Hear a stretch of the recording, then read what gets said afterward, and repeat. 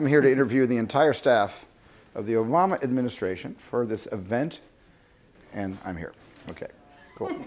We're here to show the president the first out of 10 hours of our HBO series, The Pacific, which I produced with Tom Hanks, my partner, and Gary Getzman, his partner.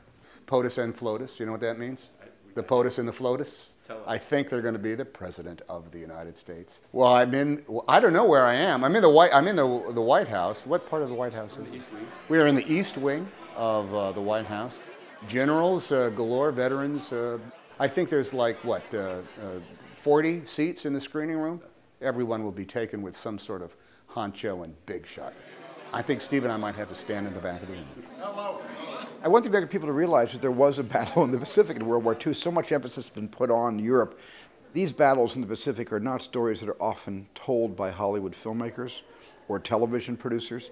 Usually it's the battle in Europe in World War II that is memorialized or celebrated. I'm happy that that is focusing on the Pacific, because we've had Band of Brothers, we've had the D-Day celebrations and observations, and I think this goes to the other side of the planet and talks about the determination, the courage, and the sacrifice that we saw in the Pacific on the part of all servicemen and women who served there. I read history for pleasure constantly, and I'm always stumbling across what I think are fascinating stories that, if you ignore the fact that they took place 70 years ago, are actually about who we are now and what we're going through today, and I think this was one of them. These were kids off farms, you know. These were kids that were working in greengrocer, stores. These were kids that had high school diplomas, and they were going to college, and they were working, in their dad's businesses. And these are all the kids that had never been out of their states, even their communities. And all of a sudden, they're fighting in faraway places. It was a baptism of fire. It was a coming of age for an entire generation, of the greatest generation.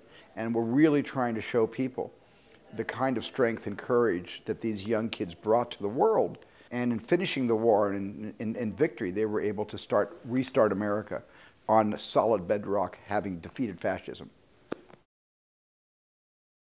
My first interview with any White House website, I must say.